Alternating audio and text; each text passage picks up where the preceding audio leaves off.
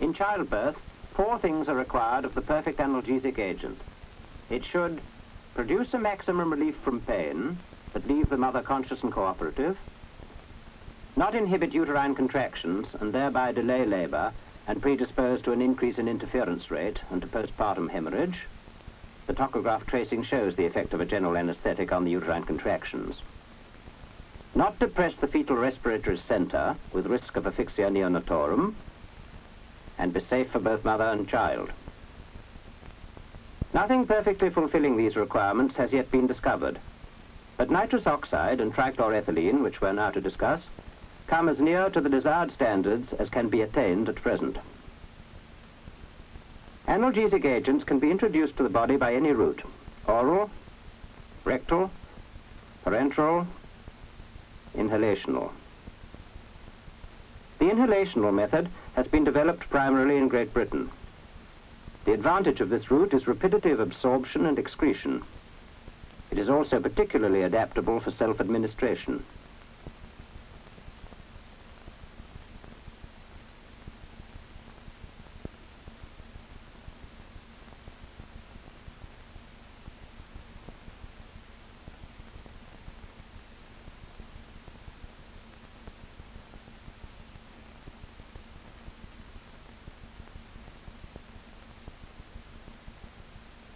For analgesia to be produced by nitrous oxide, the concentration in the brain has to be built up above a certain threshold. There is, therefore, a time lag between the mother's first inhalation of gas and the attainment of that threshold, whereafter analgesia will be present. Conversely, there is a prolongation of analgesia when the mother stops breathing gas, before concentration has fallen sufficiently for the brain cells to recover.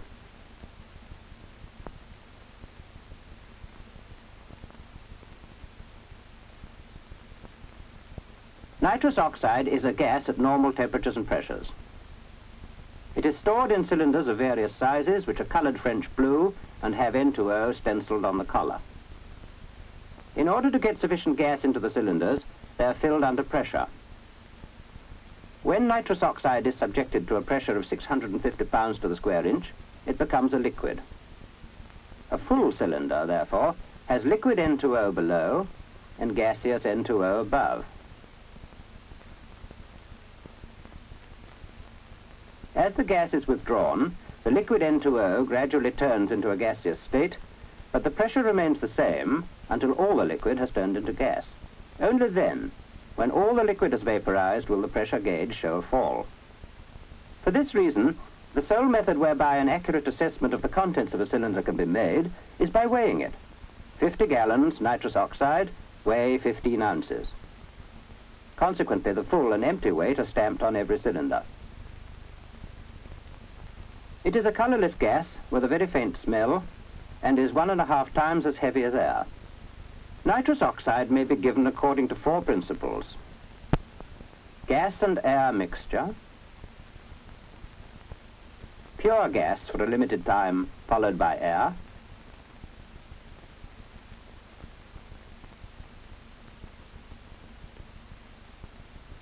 pure gas followed by gas and air mixture,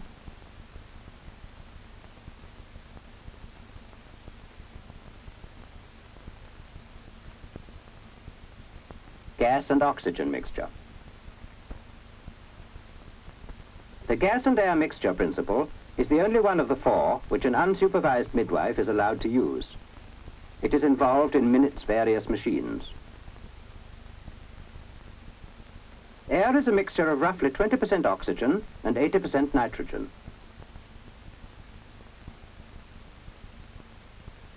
Healthy people can maintain normal metabolic processes for a limited time when the amount of oxygen in the inspired air is reduced to 10%, provided the mixture is inhaled for short intermittent periods. Because nitrous oxide is a very weak analgesic agent, to obtain adequate relief it is necessary that the maximum possible amount of nitrous oxide should be introduced to the inhaled mixture. This maximum is, however, limited by the patient's oxygen requirements. As the patient cannot manage safely with less than 10% of oxygen, and if that oxygen is given in the form of air, which is itself but 20% oxygen, the inhaled mixture must contain 50% of air. This obviously limits the N2O content of the mixture to 50%. And the figure of 50% nitrous oxide must not be exceeded even in healthy patients, or serious harm will result from anoxia. Minnett's machine consists of a cylinder of gas to which is attached a reducing valve, which lowers the pressure to about 5 pounds per square inch, at which it can be easily controlled. To allow the gas to come out, the main pin valve has to be opened. The gauge shows the pressure actually in the cylinder, and the needle will not fall until all the N2O has been vaporized. Flow is stopped by means of a check valve, which just counterbalances the pressure. The gas is led to the patient by a non-kinkable tube and a facepiece with a finger hole safety device. If the mother becomes uncooperative, her finger will fall from this hole and she will breathe pure air. As soon as the mother takes an inspiration, negative pressure opens the check valve. The gas flows and is diluted with air to a 50% mixture by means of air inlet holes. This is known as the intermittent flow principle.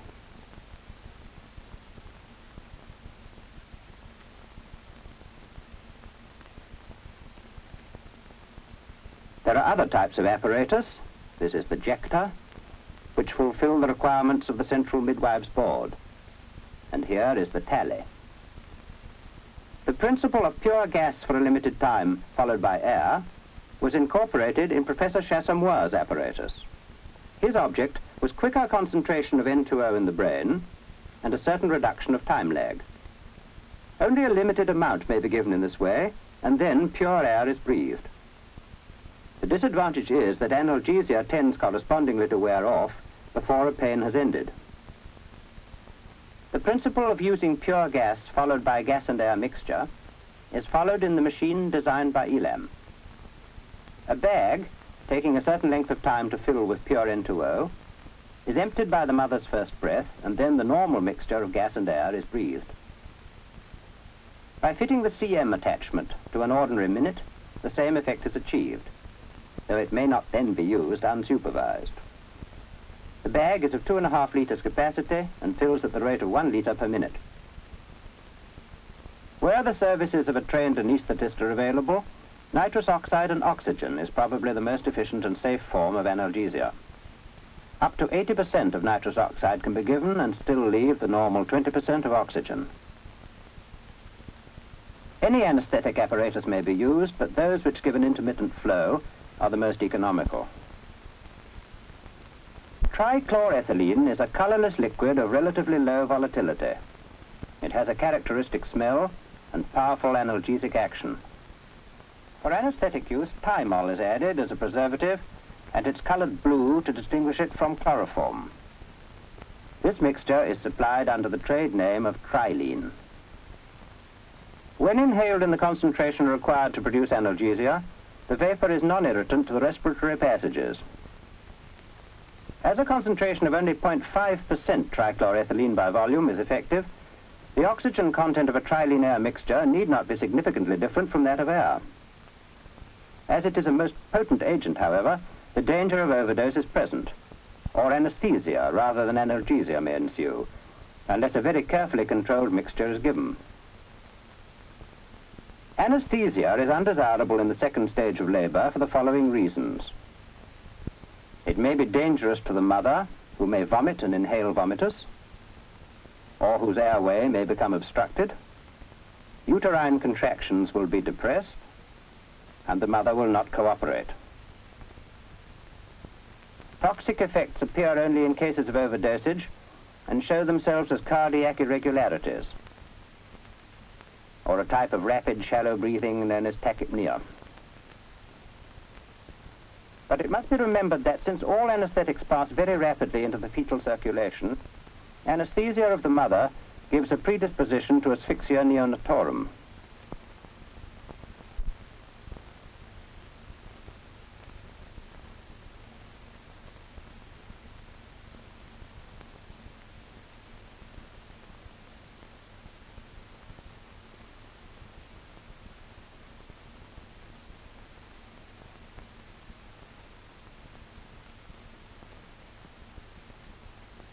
It should be noted that, in any case, a closed-circuit anesthetic must not be given immediately following trilene analgesia, as there is a danger of the soda lime decomposing trichloroethylene vapor from the patient.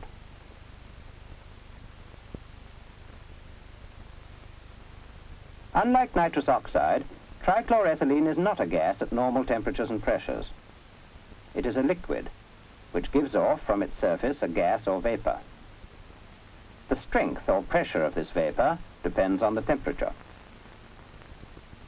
If air passes over it, the amount of vapor picked up varies with the temperature and with the area of liquid exposed.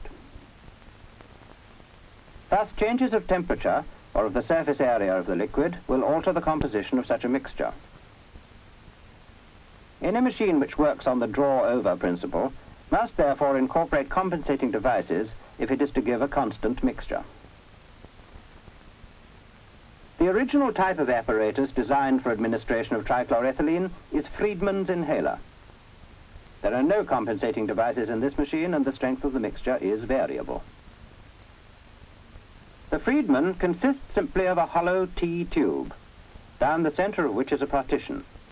The partition extends up into a crosspiece, which has a hole in it so that air may be drawn directly along.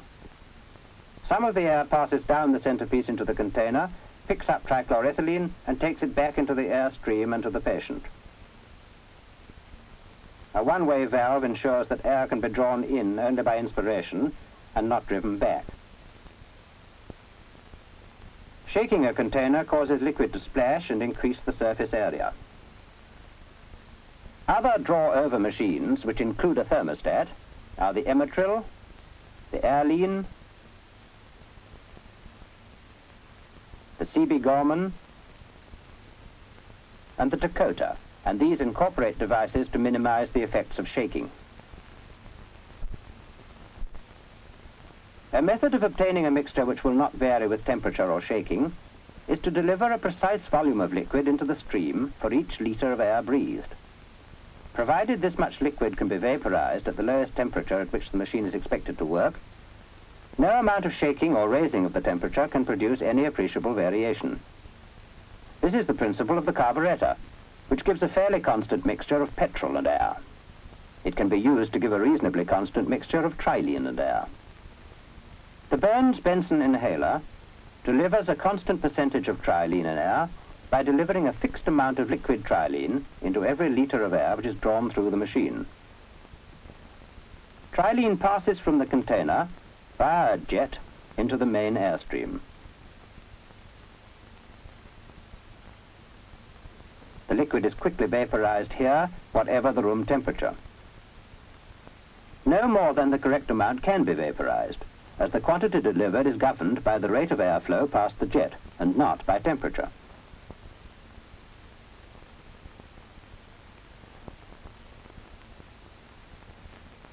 As the rate of airflow increases, the mixture tends to become richer. This tendency is controlled by a gravity valve, which admits more and more air, and so dilutes the main mixture. The vapor concentration reaching the patient thus remains constant. Choice of analgesic agent should, if possible, be made in the antenatal period. Gas and air is contraindicated, though trilene may be used, in the following conditions: severe heart disease, respiratory disease,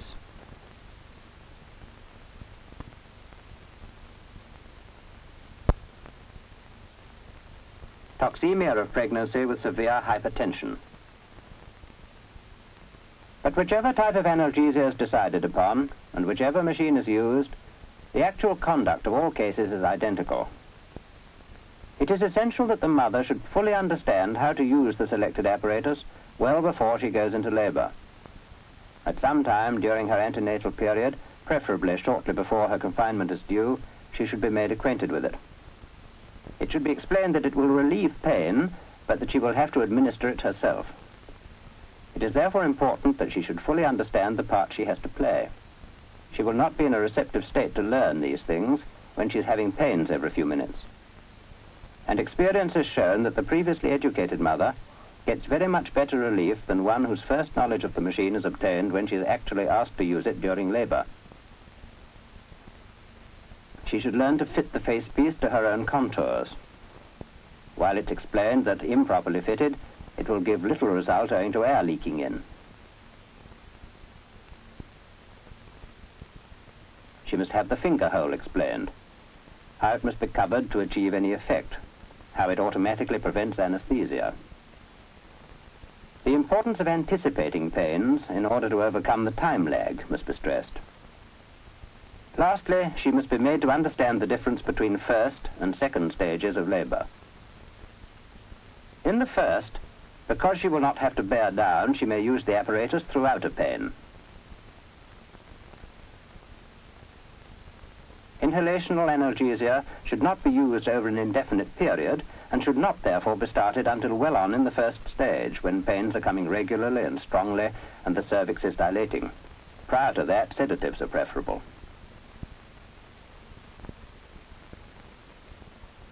In the second stage of labor, the patient will have to inhale, then hold breath during the maximum pain intensity and bear down. It is therefore in this period that anticipation of pains is most important.